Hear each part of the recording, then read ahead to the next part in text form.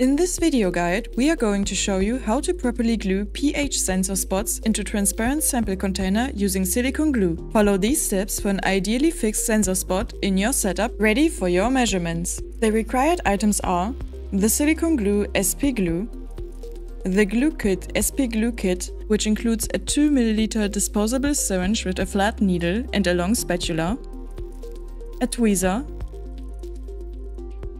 the spot adapter spot bus for fixing the fiber for sensor readout, and the PyroScience pH sensor spot PHSP5. The sensor spots have an optical isolation on the sensing surface, which has to be placed in direct contact with the aqueous sample.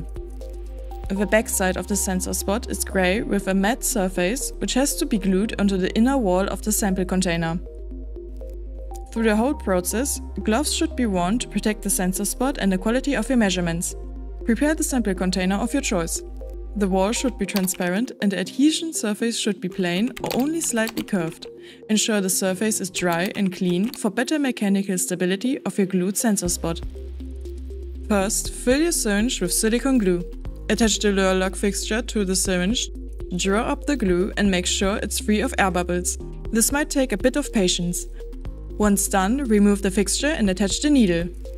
Next, dip the spoon of the spatula into distilled water to wet its surface. A small water drop should remain on the back of the spoon.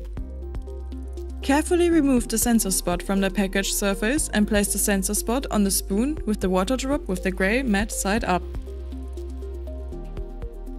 Add around 1.5 microliter or about 1.5 mg of silicone glue to the clean, dry inner container wall where the sensor will be mounted.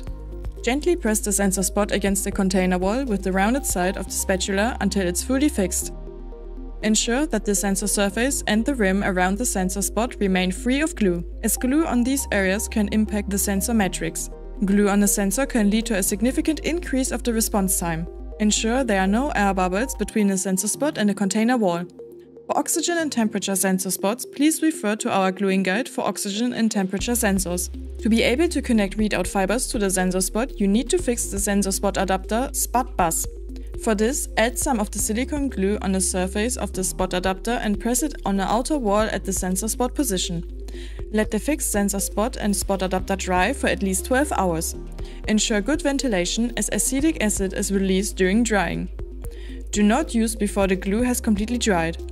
Now glue one of the included stickers with the specific sensor code of the sensor spot at the outside of the sample container. This sensor code has to be entered into the respective channel of the software settings. The sticker also supports the subsequent assignment of the respective sensor.